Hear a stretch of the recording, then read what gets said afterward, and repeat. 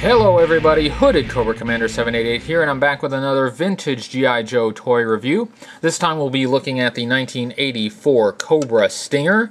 I'm really looking forward to this. This is one of my favorite vehicles from 1984, so this is going to be a lot of fun. Before we get started though, I just want to remind everybody to smash that subscribe button. And if you like this video, go ahead and give it a thumbs up. If you don't like the video, just give it a thumbs down. Either way, I'm good with that. If you're watching this video from some website other than YouTube, I would greatly appreciate it if you would take a little trip over to the Hooded Cobra Commander 788 YouTube channel and go ahead and subscribe. I've got a lot more G.I. Joe toy reviews coming, and you don't want to miss out on them. I've got some really great stuff coming up. So let's go ahead and get started on this review of the 1984 Cobra Stinger. This vehicle was released in 1984. It was also sold in 1985. It was discontinued in 1986 when it was replaced by the Cobra Stun. The Cobra Stun is more of a fantasy vehicle as opposed to this more realistic looking Cobra Stinger. The Stinger was worth 3 flag points, which is the same flag point value as the 1983 Wolverine. The Wolverine, I think, was actually a slightly larger vehicle than the Stinger, but they were both worth the same flag points. Of course, like the Wolverine, the Stinger came with an action figure, a driver, and I'm going to go ahead and take him out. The easiest way to get the driver out is to remove this canopy. We'll take a closer look at the action figure and the canopy itself as well here in a moment, so I'm just going to set him aside for now. Now the Stinger is almost entirely a recycled vehicle. From the main body to the missiles, and even the action figure is a recycled action figure from an earlier product in the G.I. Joe toy line. Of course, the Stinger is a copy of the G.I. Joe Vamp Jeep that came out in 1982 and 1983. And you can see the undeniable similarities. Basically, the Stinger is a black version of the Vamp with a few other things added on. Now, normally I don't go in for these recycled vehicles and figures, especially when they take a G.I. Joe vehicle and give it to Cobra. I kind of feel like G.I. Joe and Cobra should have different technologies and different approaches to military armaments, but in this case, I don't really mind, and that's because the Stinger is just such a logical vehicle for Cobra to have. The HISS tanks are great and all, but they really need in their arsenal a general-purpose wheeled vehicle like this. So I'm perfectly happy with this Stinger. Plus, the black just really looks cool. I really like black as a vehicle color for Cobra. They've used it several times, and it just, I think, just looks gorgeous every time. Let's look at the parts of the Stinger. Here in the front we have what the blueprints call a ram bar, which is much larger than what appeared on the Vamp. Vamp has a much more modest bar there. Of course, we've got some additional details molded on to the front. The Vamp had this kind of machine gun looking thing, but otherwise it was pretty plain. The Stinger has this kind of shovel molded on here, and this refueling canister, I think is what the blueprints call it. In the back we have another improvement on the original Vamp, this platform and this bar here. And we've got 2 foot pegs where you can carry action figures. And I think really that's a major improvement. On the original Vamp we had fuel tanks, or fuel canisters, and you know what, honestly, I never really had much use for those fuel canisters, but this is useful. It means that you can carry an additional 2 action figures on this vehicle, meaning that, you know, with the 2 inside, you've got 4 action figures that can ride on this Stinger. That really, I think, improves the play value of this toy. Here on the back, it has a missile rack. The missile rack does turn all the way around, as well as elevates. On the original Vamp, of course, we had a machine gun. So there's not an anti-personnel weapon on this vehicle. These missiles are referred to in the blueprints as ground-to-air missiles, so these are intended to take out aircraft. Let's take a look at the missiles themselves.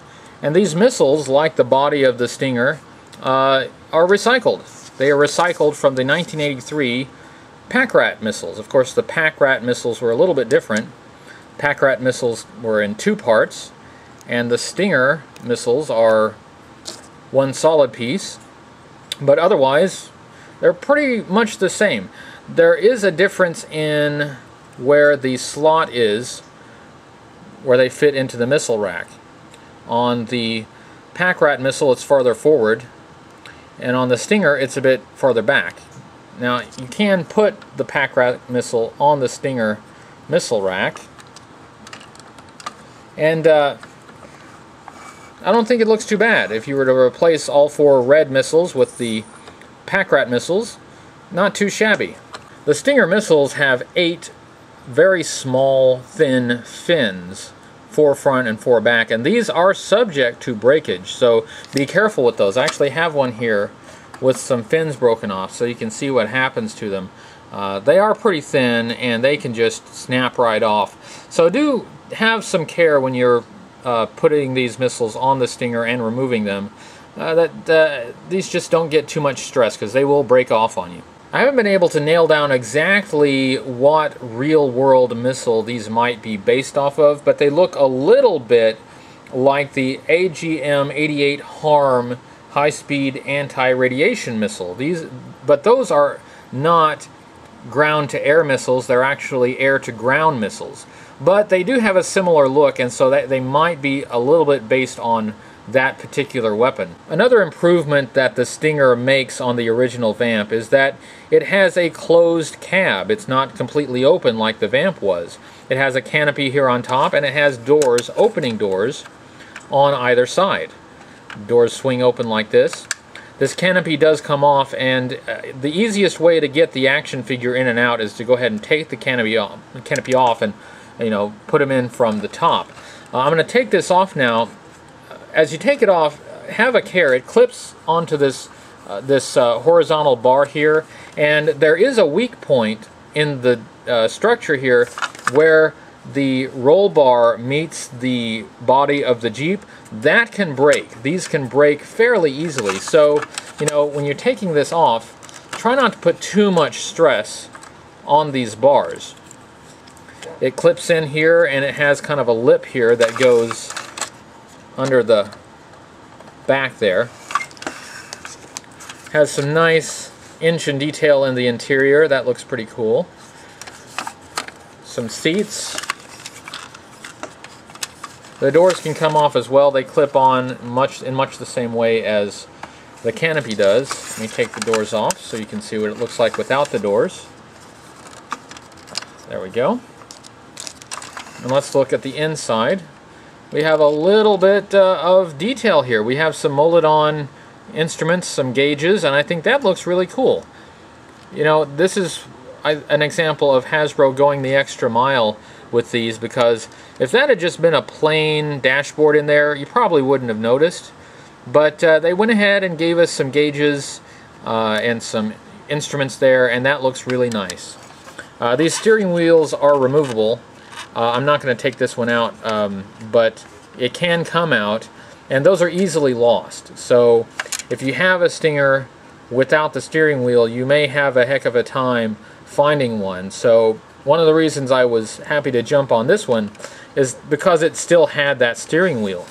Let's look at the body of the Stinger. Let's look at some of these molded on parts. We looked at the shovel, this refueling tank, some other details that the Vamp does not have. The Vamp looks a bit plain in comparison.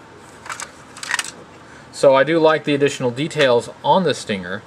It has, like the Vamp, what is referred to as a heavy-duty winch, which is just molded on there. But really, why not make this a real winch? There are other G.I. Joe vehicles, particularly the helicopters, that actually had working winches.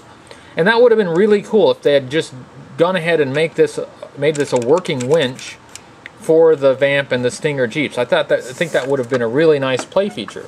But unfortunately, it just is kind of molded on there.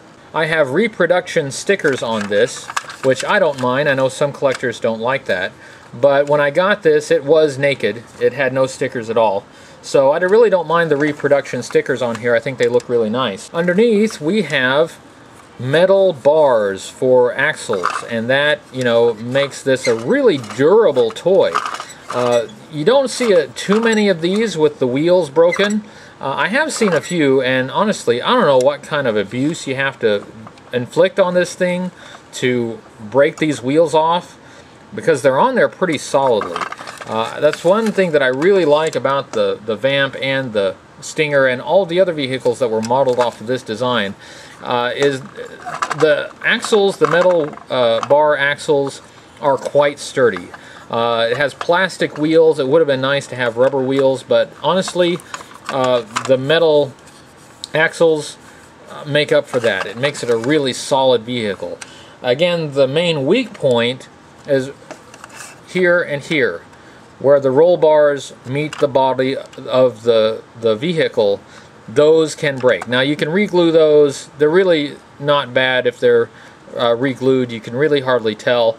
But if you're handling one, if you're packing one to ship it, or if you're putting the canopy on or taking it off, try not to put too much stress on those points, just to make sure that it doesn't break on you. The Stinger is, of course, black, and I love black as a color for Cobra vehicles. They've used black several times, including, of course, the original HISS tank and the Fang helicopter. And these three together just look, I think, beautiful.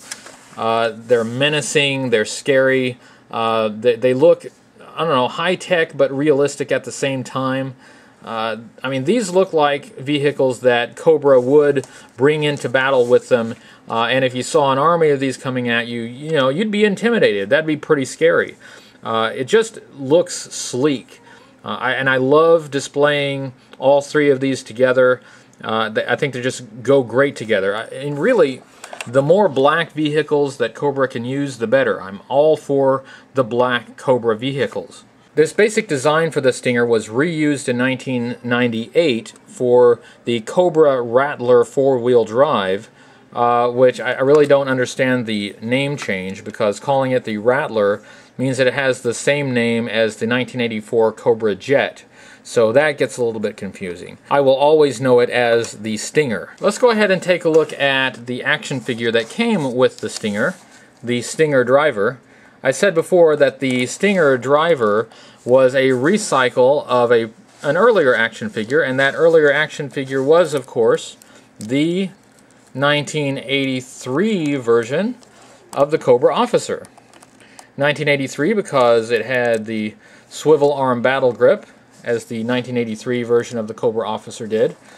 And it is exactly the same figure, except instead of using blue plastic, as the original did, they used this light gray plastic. Now, the light gray plastic is an excellent choice with the Stinger because it gives a nice contrast between the dark colored vehicle and the lighter colored figure. I think if you used a Cobra Officer for the driver of the Stinger, the darker blue would not stand out enough inside. You wouldn't really even be able to tell that there was a figure inside the vehicle with this darker blue. But with the light gray, you know, he does stand out in there. You can see him, and I think that really works well. Some other Cobra vehicles used that dark vehicle, light colored figure contrast, and I think it's a really good effect. The HISS tank driver, for instance, wears a red uniform, and the HISS tank, of course, is black. And that makes the driver of the HISS tank kind of stand out. So I do understand what Hasbro's doing here with these color schemes, and I do think it works. I actually like that very much. This light gray color, unfortunately, is subject to yellowing, as really all of the light-colored G.I. Joe action figures are. This one does have some yellowing, unfortunately, and quite a bit of wear on the paint. So I will eventually replace this guy with a better version, one that's in better condition. But otherwise, you know, it's not too bad. I'm happy to have a driver for my Stinger. Let's take a closer look at the action figure. Of course, he has the typical 1983 G.I. Joe action figure articulation.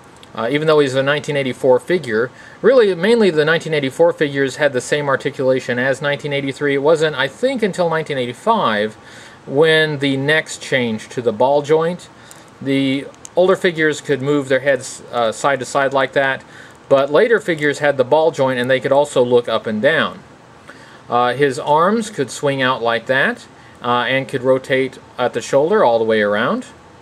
He had a hinge at the elbow, so he could bend at the elbow about 90 degrees. He had what they referred to as swivel arm battle grip, which is this extra swivel at the bicep that allows his arm to swing in and out all the way around like that. That's a nice feature. It allows the figures to hold their weapons with a two-handed grip. Not that the Cobra Stinger driver had any weapons. He actually had no accessories. The figure is held together with a rubber O-ring that loops around on the inside and allows his torso to move around a little bit. His legs could swing out about that far, and they could move about 90 degrees at the hip, and of course his knee could bend about 90 degrees. And that's about it for articulation on this action figure. As I said, he came with no accessories, and he's not really very rare, so really it's not very hard to find this action figure. It may be a bit harder to find him in better shape, without the yellowing, without the paint wear, but if you're not too concerned about that, you can find one of these pretty easily on eBay or elsewhere. Let's take a look at the file card. This file card came on the back of the box that the Stinger came in. There's nothing on the other side of it. It was just the back of a box. You were encouraged to cut these out as it has some information about the character represented by this action figure. Now the file card for the Cobra Stinger driver is almost identical to the file card for the Cobra officer. They really didn't make up anything. Not only did they copy the actual mold for the action figure, they copied the file card almost entirely as well.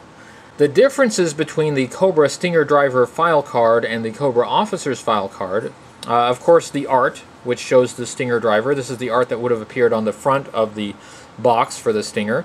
Of course it says Cobra Stinger driver instead of Cobra officer. It's under primary military specialty. It includes Stinger driver and infantry, whereas for the Cobra officer it just said infantry. And there is an additional line here in the body of the file card where it says Graduated Cobra Stinger Drivers School. That line was not in the Cobra officer's file card, obviously. Other than that, everything else is the same. The card says Cobra Stinger Driver, codename The Enemy. Of course, that's not a code name, but whatever. File name unknown. Of course, this is not supposed to be an individual. Cobra would have many Stingers and many Stinger drivers. So you're intended to army build these, that is, buy multiples and pretend that they are all members of the Cobra Army. Primary military specialty, as we noted, Stinger driver and infantry. Secondary military specialty, artillery and intelligence. Birthplace, various countries, as we noted. This is not an individual. His grade is 04 or equivalent. Here it says, Cobra officers are frontline fighters who lead Cobra attack units into battle. Even here it talks about Cobra officers. So this is a Cobra officer who has been specifically trained to drive the Stinger Jeep. Many are also believed to be operating as spies at defense plants, nuclear power facilities, etc. All are martial arts experts, masters of disguise, deceit, and demolitions.